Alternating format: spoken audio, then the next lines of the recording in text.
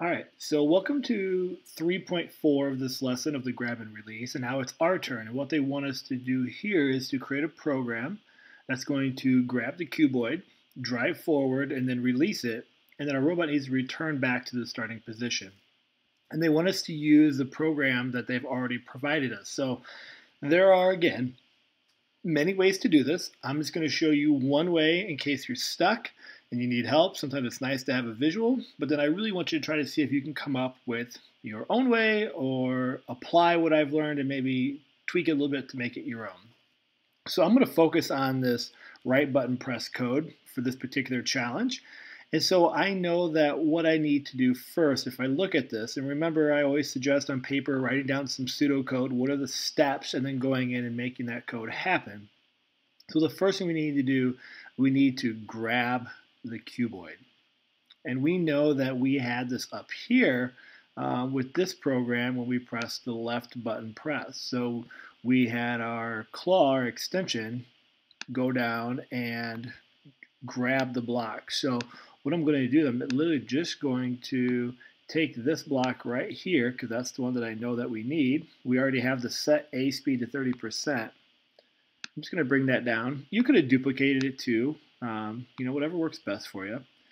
And what I have here is we're going to run counterclockwise for 100 degrees. This is going to bring the extension arm down to the cuboid that's going to be in front.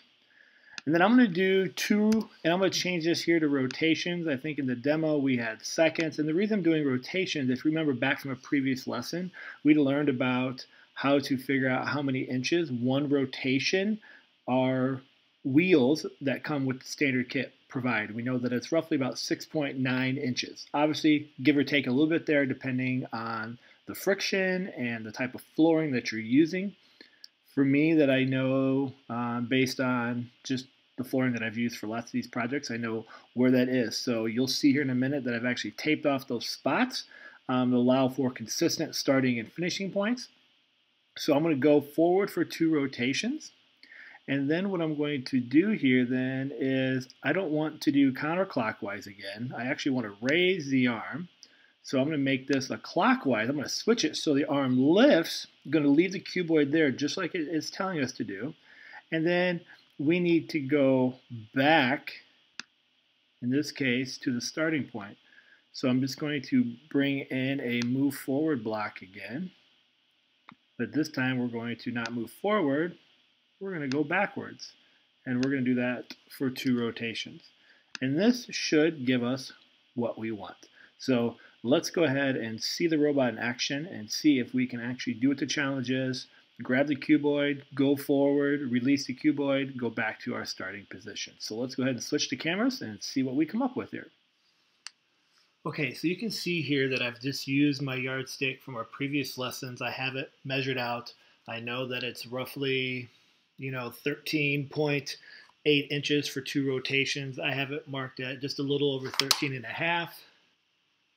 And I'm just using that just based on the calibrations of this flooring. Same type of thing you can always do. I've got the cuboid pressed right in front of my robot. Ideally what this is going to do is going to drop the extension claw or brick. It's going to move forward. It's going to drop the cuboid off right here. It's going to wait 1 second. And it's going to go back to its starting base. So let's go ahead and see how this works.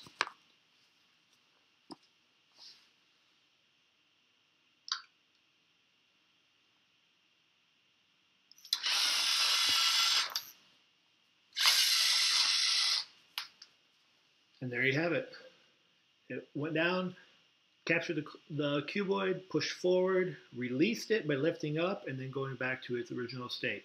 There you go, my friends. As always, stay awesome. Peace. Wow.